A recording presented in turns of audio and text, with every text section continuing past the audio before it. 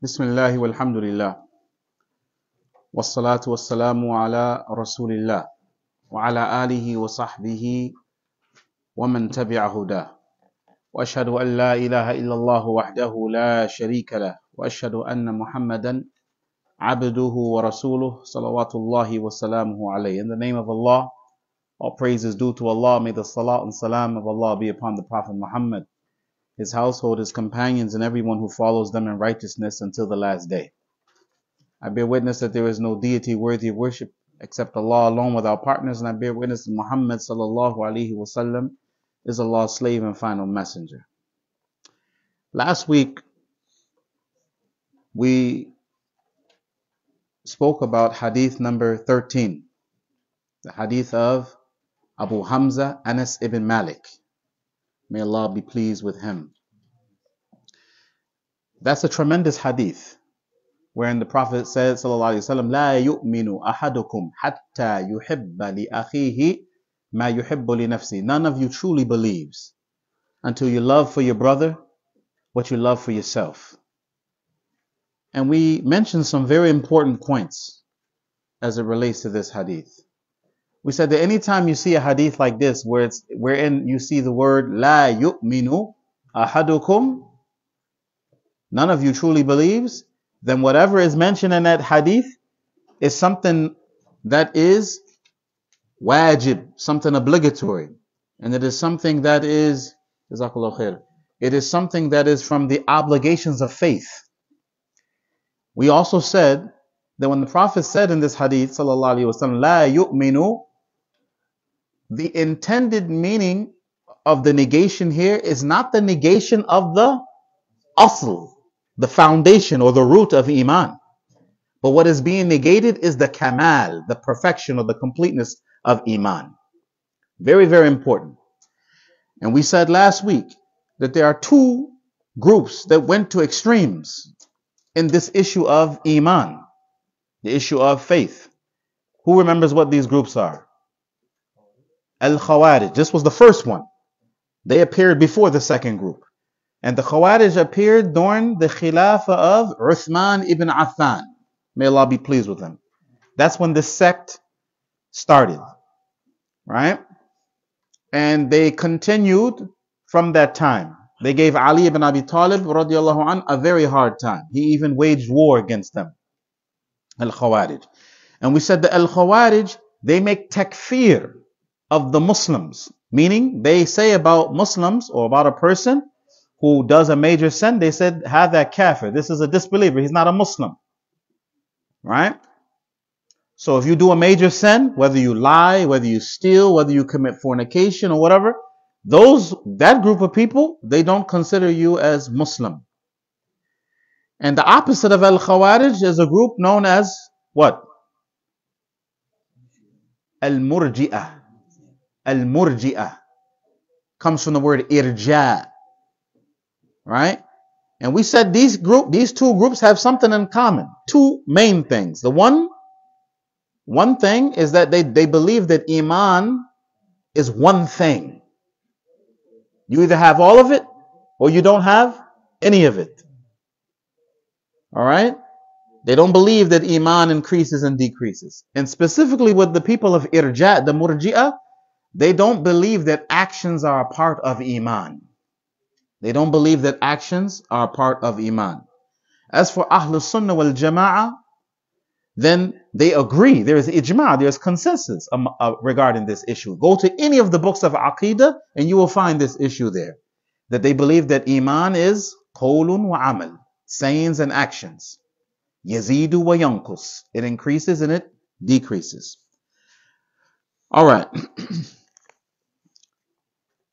Today, this week, inshallah, we're going to be dealing with another very, very important hadith, hadith number 14. Hadith number 14 in the 40 hadith of An-Nawawī. And this hadith is narrated by Abdullah ibn Mas'ud. We spoke about him when we spoke about hadith number 4, right? This is the second hadith of his in the 40 hadith of Imam An-Nawawī. Abdullah ibn Mas'ud.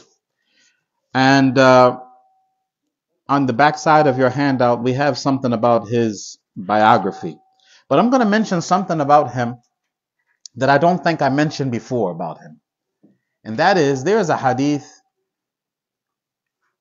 it is in Sahih al-Jami', Shaykh al-Albani declared the hadith to be Sahih, wherein the Prophet ﷺ said about Ibn Mas'ud, he said, رَضِيتُ لِأُمَّتِي مَا رَضِيَ لَهَا ibn Ummi Abd. Very short hadith. He said, I am pleased for my ummah with whatever Ibn Ummi Abd is pleased with for it. Ibn Ummi Abd was the laqab, the nickname of Abdullah ibn Mas'ud. And we find this nickname of his mentioned in many hadith. One of them is a hadith in Bukhari and Muslim, wherein the Prophet ﷺ said, "Iqra'u al-Qur'an min arba'ati nafar."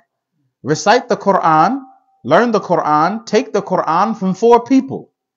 And the first of the 4 he mentioned was Ibn Ummi Abd, which is the nickname of Abdullah ibn Mas'ud. He mentioned him first.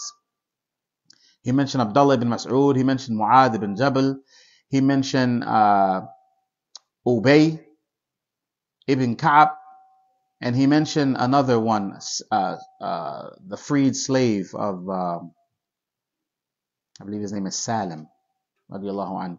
Al-Muhim, he said, take the Quran from these 4. Ibn Mas'ud was from the Kibar. He was from the senior Sahaba. So much so that Ibn Mas'ud, some say that he was the 6th person to become Muslim. The 6th person to believe in the Prophet ﷺ. He believed in the Prophet ﷺ. He became Muslim before the Prophet began to meet with the Sahaba secretly in the house known as Darul Arqam. In the Meccan period, before the Prophet ﷺ took the message public, there was a period where they would meet secretly. And at a house, they would meet, they would pray together, and they would learn together, study the religion. Ibn Mas'ud radiallahu anhu became Muslim before that time. So mashallah, he's from the seniors of the Sahaba. And mashallah, he's narrated a lot of hadith. A lot of hadith. He died in 32 Hijri. So if the Prophet ﷺ died towards the end of the 9th year of the Hijrah, Ibn Mas'ud radiallahu anhu, he lived for another 20 plus years. Right? So he was around, he saw a lot, he narrated a lot of hadith. In your handout we have them, but I want to get into this hadith inshallah. In this hadith, the Prophet ﷺ said, as Ibn Mas'ud narrated, قال رسول الله صلى الله عليه وسلم لا يحل دم امرئ مسلم إلا بإحدى ثلاث النفس بالنفس والثيب الزاني والتارك لدينه المفارق للجماعة رواه البخاري ومسلم. He said sallallahu alayhi wasallam, the blood of a Muslim may not be legally spilt except in one of 3 situations. The first is the married person who commits zina. The married person who commits adultery. May Allah protect us and you from that. The second, an-nafsu bin-nafs, a life for a life. And we're going to come back to each of these inshallah. And the third, at-tariku li-dinihi, the one who abandons his religion, al-mufariku lil-jama'ah, the one who splits away from the jama'ah. This hadith, brothers and sisters in Islam, is considered to be an asl, a foundation concerning ad-dima, concerning the blood. The first thing that Allah subhanahu wa ta'ala will deal with, the first thing that people will be judged about on a day of judgment, not questioned about, the first thing we're going to be asked about is the salah. But the first thing that is going to be, the people will be questioned about as it relates to interactions between one another is the blood. Is the blood. Shedding the blood. This is something that's a big issue that Islam takes very seriously. For this reason, the Prophet ﷺ said, the blood of a Muslim may not legally be spilt except in one of these situations. The first situation is he mentioned the adulterer. There's a difference between adultery and fornication. All right? We should understand it, inshallah. Everyone should understand this today. Everyone who commits adultery commits fornication, but not everyone who fornicates commits adultery. Adultery is when someone who is married or someone who was married previously. They may not be married right now, but they were married previously. If this person commits fornication, meaning lay with someone who is not his wife or her husband, right? That's called adultery. As for fornication, then that is to lay with someone that is not your wife, but you're not married and you never were married before. Is that clear? There's two different punishments for these people. And of course, when we talk about this hadith, we have to qualify it, and we have to put a disclaimer. We're not saying or promoting that here in the United States of America, if someone does this, you go and lash him and you go and stone him. All right? This is done in the land of the Muslims, where the Muslims have authority. And even there, it's not done by anyone and everyone. It's done in the proper way. They have something called the qadi, the judge, the courts. Right? This is where those issues are settled. Islam is not a religion of vigilantism. Everybody just go and do what he's going to do. No, we don't have that in Islam. So, with regard to the adultery, then Allah has told us in the Quran, there's two ways for us to know someone committed adultery. One is where the person comes to the leader, the judge, and says, I committed the adultery. Some of the Sahaba did that. Right? A man came to the Prophet ﷺ and said, O Messenger of Allah, I committed zina. And the Prophet ﷺ said, maybe you just kissed the woman. Maybe you didn't go all the way. Right? What did that mean? The Prophet ﷺ was looking for an excuse for this man. Very different from many of us today. People today, they just want to ruin a person's his whole life, his reputation, everything. He did it. I saw him. I heard, it was told. No. In Islam, this is the one way. Someone comes and says that he did it. And another way is where you have 4 witnesses. 4, not 2, not 3, but 4. And they all have to have seen everything from A to Z. Why did Islam make it like that? Because Islam doesn't, first of all, we don't want this type of stuff.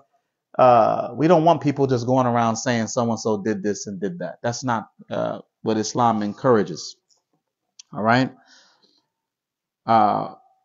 So the person who commits adultery, the punishment for them, according to many of the scholars, the Jumhur and ala ra'sihim Ali ibn Abi Talib radiyallahu an, is that this person should be lashed and stoned. Lashed and stoned. As for the one who just committed fornication, he's not an adulterer, they say lashing only. They say lashing only. And Ali radiallahu anh, he did this during his rule. A lady came to him and confessed. Same thing. She said, I committed zina. And Ali radiallahu anh said, no, maybe you just saw that in a dream. Maybe you had a dream and you saw that. Maybe you really didn't do it, Same way the Prophet ﷺ was looking for an excuse for the man who came and confessed. So this shows you what? Islam, zina, fornication is something very serious. And we said before that there are something called maqasid al-sharia, objectives of the sharia, and they are 5 or 6. Some say 6. And one of them is the preservation of the honor, and one of them is the preservation of the lineage. The lineage. This is why Islam made it obligatory. If a man wants to have relations with a woman, or vice versa, a woman is going to be intimate with a man, they have to be married. And under the cover of nikah, marriage. And in doing so, we preserve the lineage. When you have people committing zina, fornication, and it becomes widespread in the society, it has many, many evil consequences. One of them is the spread of STDs, like what we see right here in the United States. They say 1 out of every 4 Americans has herpes. 1 out of every 4. There's so many different STDs. We used to be worried about HIV. That's not the one that you can live comfortably with that now. They have all kinds of stuff that can really make your life miserable, right? STDs. And this, the Prophet ﷺ said in one hadith, never does zina become widespread in the society except that Allah will allow those people to experience diseases which their forefathers never experienced. We see that here. That's one consequence. Another consequence of fornication in the society is you don't know who the father is. One family, one household, right? You got 4 or 5 children, 4 or 5 different fathers, and in some cases they don't even know who the father is. SubhanAllah. In Islam, when a man wants to divorce his wife, he has to do so when she is in a state of purity, right? And even when he does divorce her, she has to wait 3 cycles, right? Why is that? Because Islam, obviously, I mean, there's a number of benefits in that. One of them is there's a possibility that they may rectify and stay together. But another very important thing is that if she's pregnant, it will come to light during that time. There won't be no ambiguity. Or who's the father, right? Another evil consequence of zina is that children who grow up in societies where without the 2 parents in the household, this is proven fact. Studies have been done to show that these children oftentimes grow up because they don't have the love and affection of their 2 parents. They have resentment, adawa, resentment, yahamakallah. They have resentment towards their society, not just one or both of their parents, but their society. It's no coincidence that many of the people that are incarcerated in prisons right now are the children of zina, children of fornication. They grow up very unhappy and bitter. And there's a lot of evils that come out of that. So Islam prohibits zina, and it is so serious that we have this had, this punishment that Allah legislated for the adulterer and the adulteress, as well as for the fornicator and the woman who commits fornication. The second scenario wherein a person's blood is made halal in Islam is an-nafsu bin-nafs, a life for a life. This is called in the Quran what? Al-Qisas. Al-Qisas. I remember when Sheikh Muqbil, rahimahullah, he was still alive, and he visited Saudi towards the end of his life. It's a very famous trip. And he actually did a lot of recordings. People came to and visit him during his time. And he said about his experience there, he said that for the first time in years, I left my hotel and walked outside without worrying or feeling any concern about my safety or my well-being. Because in Yemen, he walked with his security guard. The security guard is with him. He said, I went outside and I didn't have any need for that, any concern. And then he started praising that country. He said, and this is from the consequences, from the fruits of establishing and ruling with the Sharia. Right? Yes, there will always be people who will criticize Saudi and say they have this, they have that. I mean, there's no country on the face of the earth that doesn't have their share of things. But nevertheless, even with all of that, there's so much khair there. And anyone who has been there, you have witnessed it. I was in Saudi just a couple of weeks ago, and I remember leaving the airport, and I got in the car with anybody. A guy was like, hey, you want to go to Mecca? I said, yeah. He wasn't even an official cab driver. My daughter was like, Dad, you think this is okay? I said, oh yeah, we good. This is okay. Adi, this is natural here. It's the truth. You can just raise your hand. Anyone come pick you up. You don't worry about your safety or your well-being. You do not. Right? Because what? They have, mashallah, in that place, they have sharia. They have laws. They have things that they implement. Mashallah. And they don't play. They don't play with them things over there, you know. Allah subhanahu wa ta'ala says, Ya ayyuhalladhina amanu, كُتِبَ عَلَيْكُمُ الْقِصَاصِ فِي الْقَتْلَى. O you who believe, prescribed for you is legal retribution for those murdered. And Allah says in the verse after, وَلَكُمْ فِي الْقِصَاصِ حَيَاةٌ. Verily, and there is for you in qisas or legal retribution, haya, life. Ya ulil albab, O you of understanding. Huh? Allah says in qisas, legal retribution, there is haya. Some people criticize Saudi. They say they're so cruel. When someone is caught for a serious offense over there, once you found guilty, they don't have like here in America where people sit in prison, what they call, you got hundreds of thousands of people sitting in prison on taxpayers' dollars for the rest of their lives. You work hard for your money and they're in prison living comfortably with your dollars. No. Over there, there's 3 places in Saudi where they carry out the public stoning, and one of them is Jeddah. Jeddah is one of them. And it's in the middle of the day. Anyone can come see it. You go on YouTube and put in beheading. You can see it. They show everything. Even the kid, you can bring your kid and let him go see it. Yeah? You kill someone, you murder someone, it's very serious. You rape someone, you do a'udhu billah, evil things to little children, you see how they deal with you in that society. What's the benefit? The benefit is, mashallah, you can leave your wallet and your keys and your Mercedes Benz and go inside the mall for 2 hours and come back and find what? Your wallet and your keys. No one's going to come rob you. No one's going to pull guns out on you and there. That's something unheard of. If you hear about it, it's something big. I was in there in maybe 2015. Some man, he raped a little girl, and when he did it and it reached the public, the imams on Jumu'ah, all the imams making dua, oh Allah, aid the authorities and catch this man.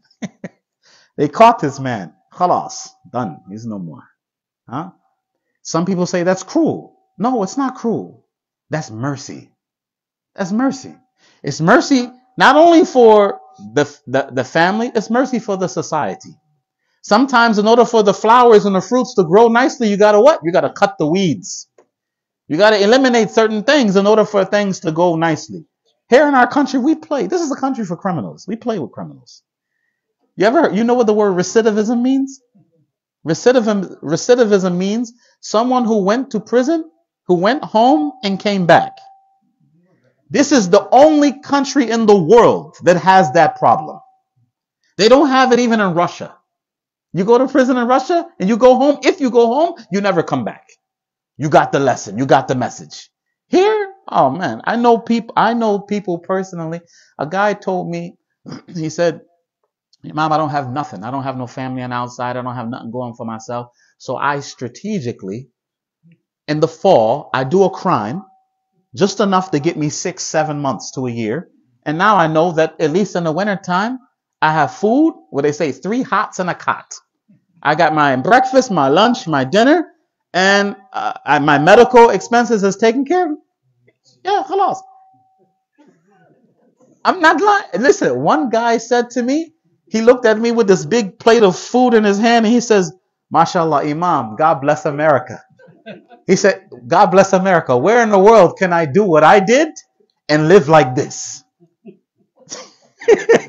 That's what he said. Huh? Because we play with the criminals here. That's why we have recidivism. Do you know the U.S. population is only 3% of the global population? We only make up 3% of the whole world. But we have the overwhelming majority of incarcerated people in the world. We have the overwhelming majority of incarcerated people. That's a problem. So Allah tells us in the Quran, وَلَكُمْ فِي الْقِصَاصِ, and for you, in legal retribution, haya is life. And alhamdulillah, you can see that. You can see that, it's not the case that people in Muslim lands, everybody is righteous and pious. No. Even the people who are not pious, they got sense. They got some intelligence. They know there's certain things you better not do. There's going to be consequences. Alright, so this narration is a foundation with respect to the issue of spilling blood.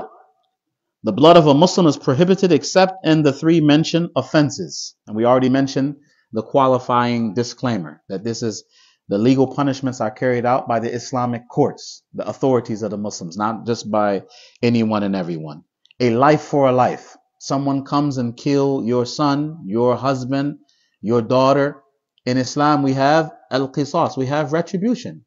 The family can request from the authority that that person be capital punishment, that we don't want it, we want him to be dealt with. Or they can ask for what? Diya, blood money. Right? Or they can pardon. They can forgive. They can forgive him. They can forgive him. So a life for a life. And the third one here is, as the Prophet ﷺ said, At-Tariku li-dinihi, the one who abandons his deen. Al-Mufariku lil-Jama'ah, the one who splits from the Jama'ah. This is similar to a hadith in Bukhari wherein the Prophet ﷺ said, Man baddala deenahu faqtulu. Whoever changes his religion, meaning apostates, faqtulu, yani spare him, yani get rid of him. This is the punishment. Some people say, well, how do we understand that? In the verse in the Quran where Allah says, La ikraha fid deen, there's no compulsion in religion. How do we understand that verse and this hadith? Then we say, La ikraha fid deen means what? You can't compel someone to become Muslim. You can't put a gun to someone's head and say, hey, become Muslim. You can't do that. Right? However, as for the person who is Muslim, and again, in the Muslim lands, in the lands of the Muslim, not in the lands of disbelief, where we don't have, an organized Islamic authority, in the lands of the Muslims, this is something that can and should be carried out. Why? So that people don't play with the religion. That religion doesn't become something that you play with. It's not a game. This is not a joke. Right? Very, very serious matter. And from the maqasid, from the objectives of the Sharia is what? Hifdhud deen, preservation of the religion. So therefore, this was legislated. Now, we can give an example of this to put it in perspective. Is anyone obligated to come to the United States of America? No. But if you come, can they make you comply with the law? Yes. Same concept. We don't make no one become Muslim, but when you become Muslim and you're in the land of the Muslim, you're going to adhere to the rules, and if not, then those things will be enforced. The issue of the spilling of the blood is very, very serious. It's not a light matter. Not only is it serious to spill the blood of a Muslim, kill a Muslim, but also pointing a weapon at a Muslim. Right? Now one may say, well, you're saying Muslim, so does that mean we can point the weapon at the kuffar? No, that's not what we're saying here either. Right? There are different types of kuffar. We have different names for them in the Sharia. We have something called a mu'ahad, someone who has a pact, right? A covenant with the Muslims. We have something called dhimmi. Dhimmi is someone who is a non-Muslim who lives in the lands of the Muslim, right? Then there are those who have there are various different categories of people. It's not allowed for Muslims to just go around killing people, harming people, taking the people's wealth. This is something that Islam has prohibited. However, the issue of the blood of a Muslim is the subject of this hadith. Hada amrun azim. This is a big issue. Big issue. Taking the life of a Muslim. Those who separate themselves from the Jama'ah are those who revolt against the leader of the Muslims and those who seek to harm the Muslims and their unity. So the Khawarij, for example, when they revolted against Ali radiallahu an, he waged war against them. Right? Allah says in Surah Al-Hujurat, وَإِن طَائِفَتَانِ مِنَ الْمُؤْمِنِينَ اقْتَتَلُوا فَأَصْلِحُوا بَيْنَهُمَا. If two factions of the believers fight each other, فَأَصْلِحُوا بَيْنَهُمَا, then make reconciliation between the two of them. And then he said what? فَإِن بَغَتْ إِحْدَاهُمَا عَلَى الْأُخْرَى. But if one of them transgresses against the other, فَقَاتِلُوا الَّتِي تَبْغِي حَتَّى تَفِيءَ إِلَى أَمْرِ اللَّهِ. Then all of you fight the one who is transgressing until they return back to the affair of Allah. فَقَاتِلُوا الَّتِي تَبْغِي حَتَّى تَفِيءَ إِلَى أَمْرِ اللَّهِ. And then Allah said, and if they come back to the affair of Allah, then alhamdulillah. فَأَصْلِحُوا بَيْنَ أَخَوَيْكُمْ. Make reconciliation between your two brothers. This hadith is important. This ayat is important because it helps us to understand the hadith of the Prophet when he says, Sibabul Muslim fusuq. To curse a Muslim is fusuq. It's sin, it's transgression. And then he said, وَكِتَالُهُ kufr. And fighting him is kufr, disbelief. The Khawarij, they say, based on this hadith, anyone who fights another Muslim is a kafir. But Allah said in the verse, if two groups of the believers what? Fight each other, then reconcile between the two of them. We learn from that what? What we know about kufr.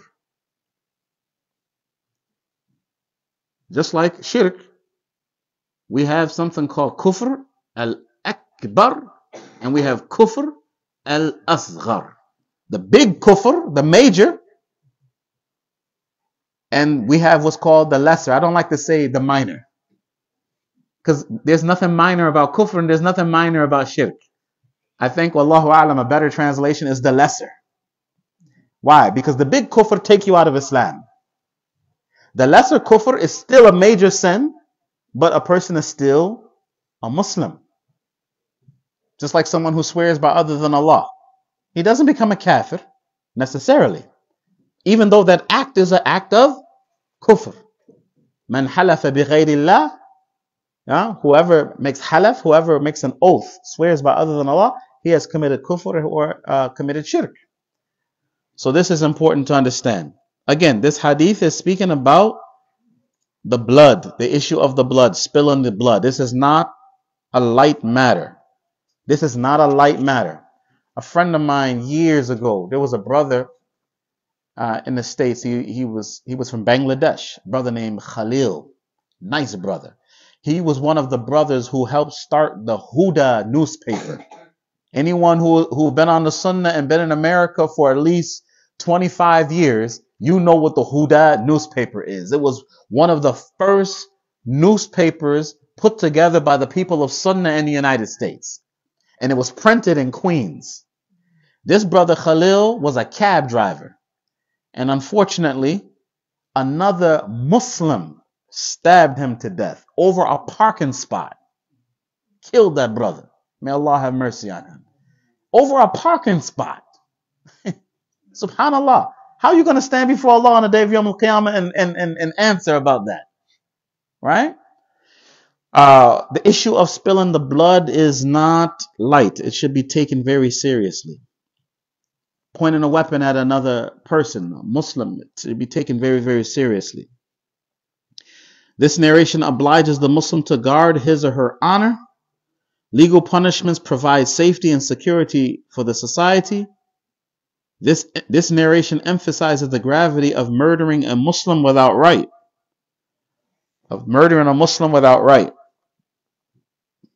And this narration also obliges Muslims to unite around the Jama'ah. What we see today, inshallah, tonight is going to be not a long class, inshallah. What we see today with many of the Muslims is very disheartening and very saddening, and that is the splitting into sects, splitting into groups, and everyone having his own Jama'ah, everyone doing his own thing. And this thing has gotten so distasteful, even when it comes to the issue of masajid. People are splitting. Sometimes there's no differences even in the aqidah. They're just splitting because of dunya. As one brother said, you want to be rich? Just open a masjid. Open a masjid. You get rich. That's what people are doing now. They're moving like Christians. Christians got churches all over the place. To get rich, taking the people's money without right. It's not permissible for Muslims to be divided and separated. There's a long hadith in Sahih Muslim on authority of Hudayfa where the Prophet ﷺ foretold that a time will come in which the Muslims will not have an Imam. And they said, O Messenger of Allah, what should we do when we don't have an Imam? The Prophet ﷺ said, He said, well, first he said, hold on to the jama'ah and the imam of the Muslims. And then he said, what if there is no imam? He said, then abandon all those sects, all of those firaq, all those sects. It's not permissible for Muslims to be divided. The brother in the, mashallah, in the salah today was reciting from Surah Al Imran. وَاعْتَصِمُوا بِحَبْلِ اللَّهِ جَمِيعًا.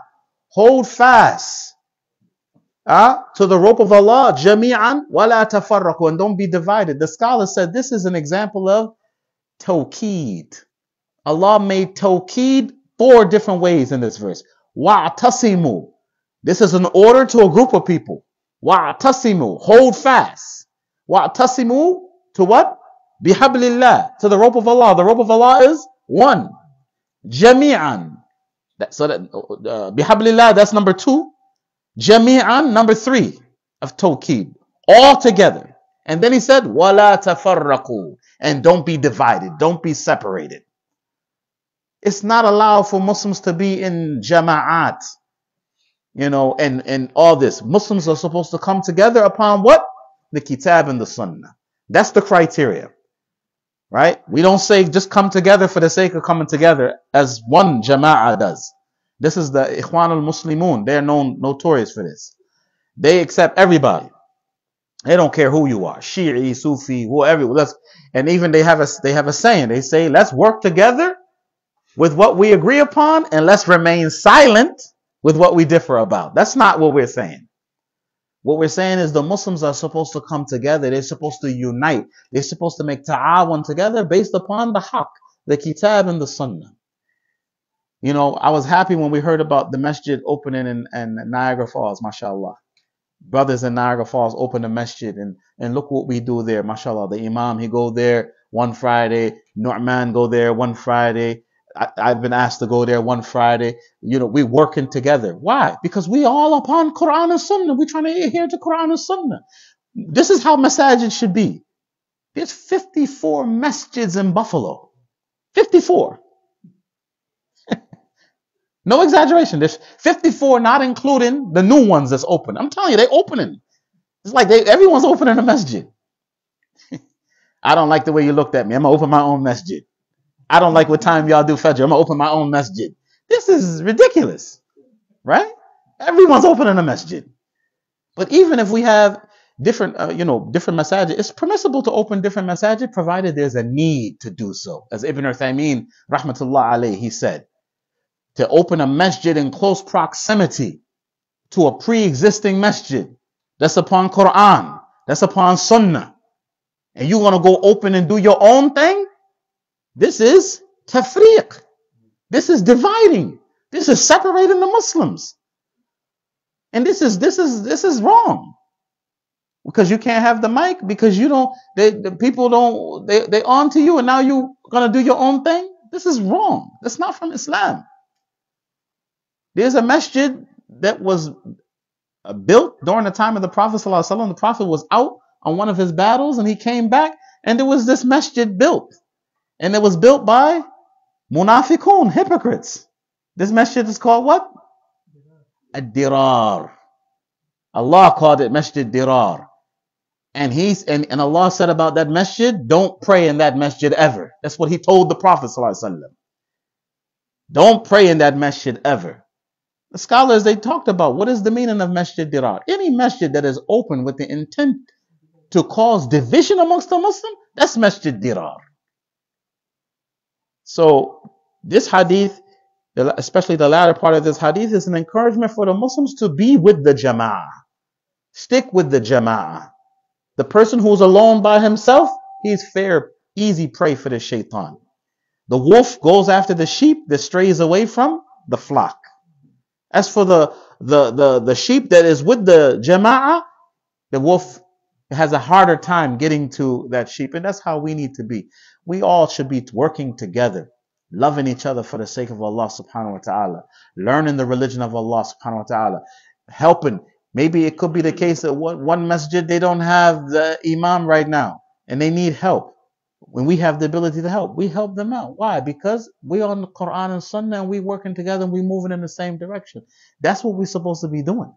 As for hating each other, disliking each other, trying to quote unquote steal people, you guys, there are people literally, hey, you don't need to go to that masjid. Come over here to my masjid. Yeah, we're gonna take good care of you over here. Huh?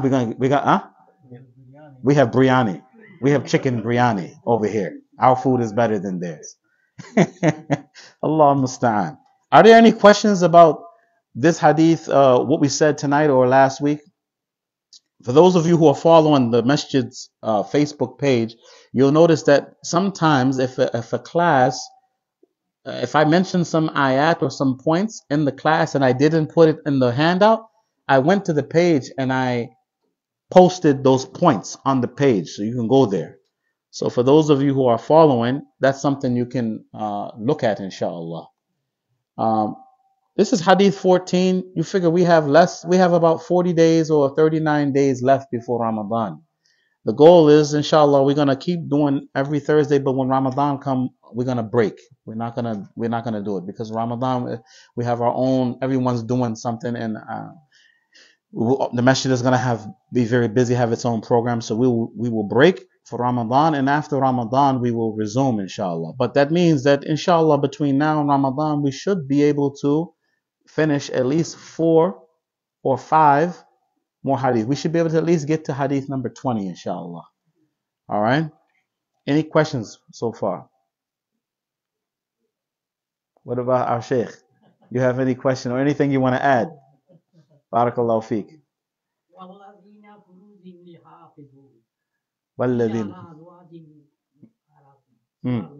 Yes. He shared with us some of the ayats from Surah Al-Mu'minun. Allah said, وَالَّذِينَ هُمْ لِفُرُوجِهِمْ حَافِظُونَ. And those who guards their private parts are إِلَّا عَلَى أَزْوَاجِهِمْ, except from their wives, أَوْ مَا مَلَكَتْ أَيْمَانُهُم, or from what their right hands possess, meaning their slaves. Yes. Little sin, bigger.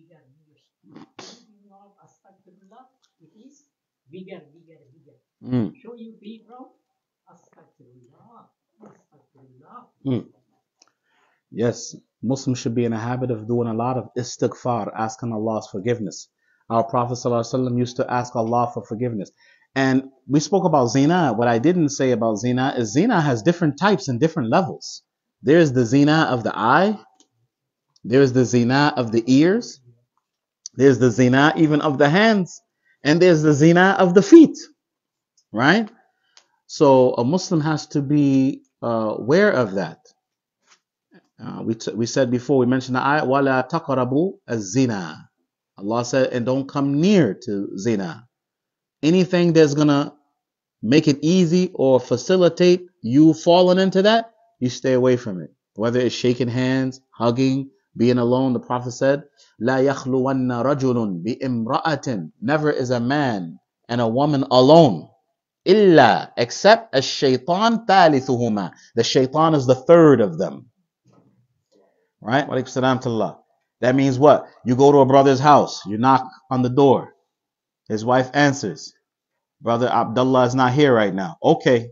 Assalamu alaikum, and keep it moving. We don't say, how you doing? What's going on? Oh, mashallah, the children, I saw them at the masjid the other day. Same thing, you call the house. Assalamu alaikum. She pick up, wa alaikum salam. These days it's not a big problem because we use cell phones. Many people don't have landlines. But, for those of us who remember the landlines, you call the house, the wife pick up, right? Islam teaches her what? As Allah mentioned in Surah Al-Baqarah, let her not put what? Softness in her voice. Straight to the point. Assalamu alaikum. Bashir is not here. May I take a message? Okay, Assalamu alaikum. Not, Assalamu alaikum. MashaAllah, how's your wife? When you're going to come back to our house? We look forward to having you. Islam, no, discourages all that stuff. Islam discourages all that stuff. Very, very important. Even when you go to the brother's house, from the sunnah, from the adab, when you knock at the door, you what? You don't stand facing the door. You turn your body so that if what? The door opens, maybe the wife is in the background, the daughter is in the background, you don't see anything. You're not supposed to see. The family doesn't want you to see. You go in someone's house, You don't sit where you want to sit. You let them tell you where to sit. Maybe this couch is facing the direction of the kitchen. So you sit over here, and the host will tell you, Tafaddal, sit here, brother. All that is from the etiquettes Islam put in place. When you go to someone's home, right? And so on and so forth. Why? To avoid fitna, to close the door. Even the Prophet's masjid. You have some Muslims today who say, oh, if our hearts are pure, right? And the day of Eid, men and women intermingling with each other.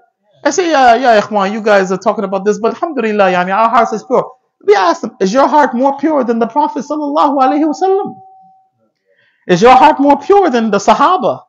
Why is it that, and as occurs in the Hadīth, Sunan Abi Dawud, the Prophet's masjid, they have a door for the women and a door for the men? Why is it that the women are praying in the back and not in the front? Is your heart more pure than the Prophet sallallahu alaihi wasallam? No. So what are you talking about, man? And the believer doesn't say something like that. My heart is pure. Who amongst us can say that? وَلَا تَزَكُّوا أَنفُسَهُمْ. Don't pray. Don't give tazkiyah to yourselves. You know, Yusuf alayhi salam is a Nabi. And yet he what? He sought refuge with Allah subhanahu wa ta'ala from the fitna of Nisa. The Prophet sallallahu alayhi wa sallam said, مَا تَرَكْتُ فِتْنَةٌ بَعْدِي أَدَرْ عَلَى الرِّجَالِ مِنَ النِّسَاءِ. I have not left a greater fitna upon the men. Meaning after him, after his death, I have not left any greater fitna that is greater upon the men than that of Nisa, women. Right? Prophet ﷺ said, when a woman exits the home, the shaitan beautifies her. Right? He beautifies her. Therefore what? The sister, she does what? When she leaves the home, she should put on the proper Islamic jilbab. Whether she's coming to the masjid or she's going to the grocery store. Cover properly. Making sure it's not transparent. Making sure it's not tight. Making sure she don't got on makeup and perfume. And by the way, is a reminder for us brothers. Your wife, your daughter, your mother. The Salaf, they used to say that shyness died in women when ghira died in men. If a man have ghira for his wife, he will never let his wife leave the house dressed any kind of way. Hey, where you going? What you doing? No, let's put something more on. Yeah, I smell perfume. No. Why? You have to have ghira for your family. You see people in the stores, subhanAllah, with the wife.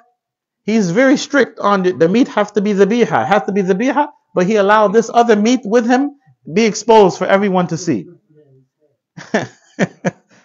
No, brother, have ghira for teach your wife, teach your children. The proper Islamic hijab. You brothers know very well in some of the Muslim countries, even when I went to Pakistan, I saw it's very common there for the women to wear the hijab and it's going up like this. So the front of the hair is seen and the sides, and no, this is Islamically incorrect. Even if you're in America, even here, you have to still cover properly. You have a question, brother?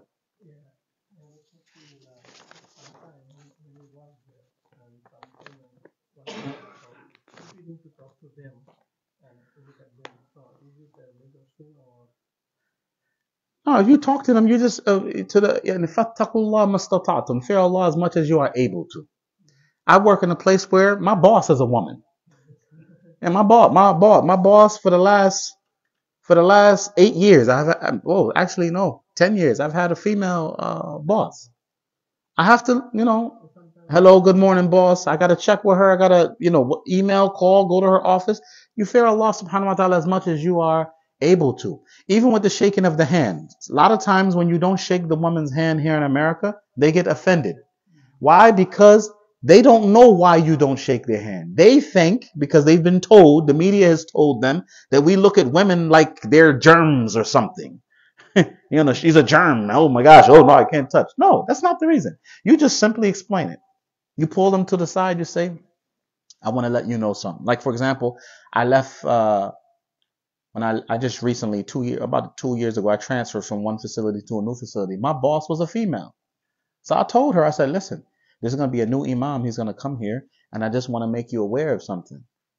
He might not be so comfortable when it comes to being in your office with the door closed and things like this.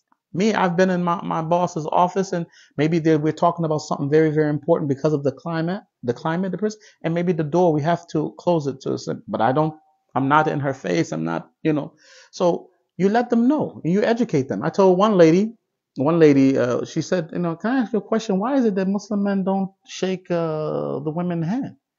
Like, what's up with that? And I said, you ever heard of Queen Elizabeth? She said, yeah. I said, there's only 12 people in the whole world that can touch her? Only 12 people. She said, I didn't know that. I said, yeah, we treat women like queens. We treat the women like queens. We treat them like queens. We respect you, actually. Not look down on you. We don't see you as germs.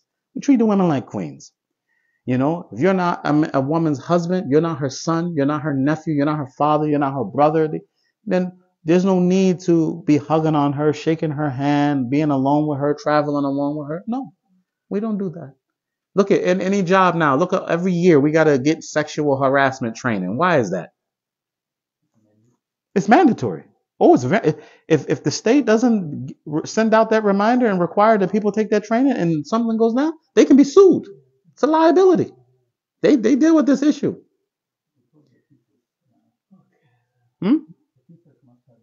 Oh, the teachers have to have it because of inappropriate relationship with the students. Yeah. Any other question? May Allah subhanahu wa ta'ala forgive us, and may Allah subhanahu wa ta'ala make these sittings of benefit. May Allah subhanahu wa ta'ala guide us and make us guides for others. Remember something, brothers, sitting in this class, this is not just for you. Initially it's for you, but it's for your family, and this is for the people in your society around you. You will never know when you will be put in a situation where you will need to use what you are learning. So remember, as the Imam constantly reminds the brothers to take notes. You got to take notes, because if you don't take notes, I'm guarantee you there's a lot of things you will not remember. Even the huffaz, the big huffaz. If you study ilm al-hadith, they tell you in some cases they would get old and their memories would become poor. And the only way you could rely on his hadith if he's what? Narrating from what he wrote. We're like that. We don't, and most of us don't even have the memories today like those people did before. Subhanakallahumma wa bihamdika ashhadu an la ilaha illa anta astaghfiruka